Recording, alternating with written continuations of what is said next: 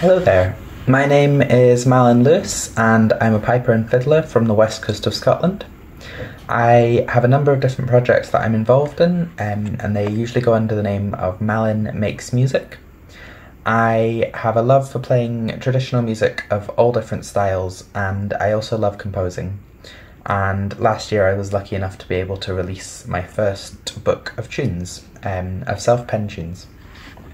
So I'm really glad to be able to make this video for you for this great new project, and the video that I'm going to be covering is Beginner's Tonality 1A.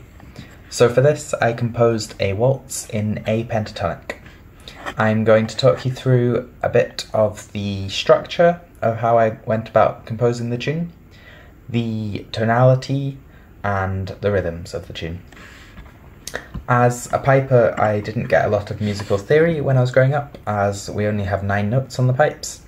So I am going to approach this very much from the point of view of just what sounds good and what your ear can hear, and not so much on the kind of theory and the chords around it.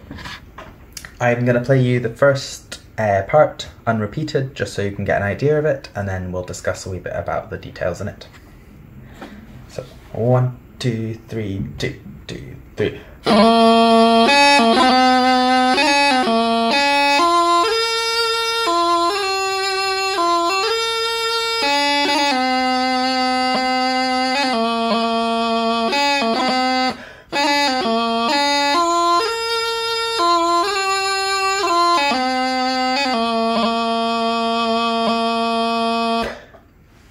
There you go. So I think first let's talk about the rhythms. For this tune I've used 3 or 4 rhythms. The first one is a minim, a long note, and 2 smaller ones, quavers. Dum da ga da da ga da da ga da. So we're playing a waltz, so we've got our beats which are 1, 2, 3, 1, 2, 3, 1, 2, 3, 1. And then over the top we have the tunes rhythm. Da da da dum da da dum da da dum. So that's our first rhythm. The second one is just a straight 1, 2, 3. Yum ba da yum ba da yum da da yum ba da yum ba da, in this case. And then the third rhythm we have is a minim and a crotchet. So 1, 2, 3, 1, 2. It's just a long one and then a shorter one. Da dum da dum da dum. So other than some long notes, that's all the rhythms we use in this, and I'm just mixing and matching them as I feel. But I think it's, for me, the easiest way is to start off with a long note and either 1 short one or 2 shorter ones. And that, to me, gives this really nice feel of a waltz that you can dance to, and also emphasizes this rhythm of 1, 2, 3, 1, 2, 3, like that. In terms of the structure, the best thing I like to do is start with A and end with A.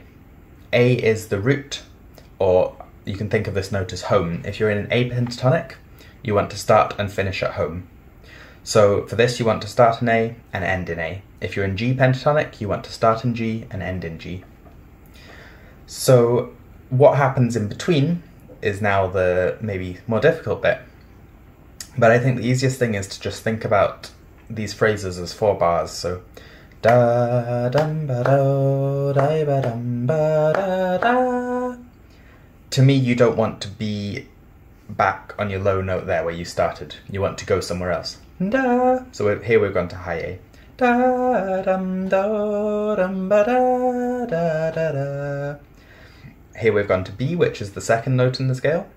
I think this is a really effective thing because it creates tension. That B wants to go back to the A because it's close but not quite home.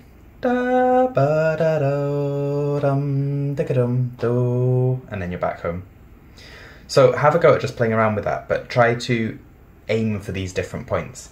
You want to kind of get somewhere interesting, visit someone else's house, visit a different home, visit a nice walk that you enjoy, and then return home at the end. In terms of rhythms and the notes that you play, just try to keep it feeling relaxed and fluid, whatever comes to mind. Another good tactic can be try not to jump around too much. So try to use the note that's kind of beside the note. In this case, most of the things happen in small jumps, so.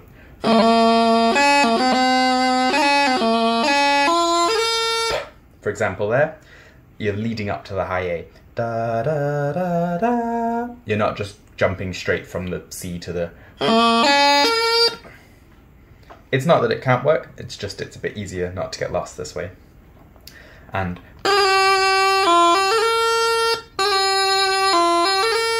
those notes are nice and close together. Sometimes you have to break this rule, but it's quite a good way to start.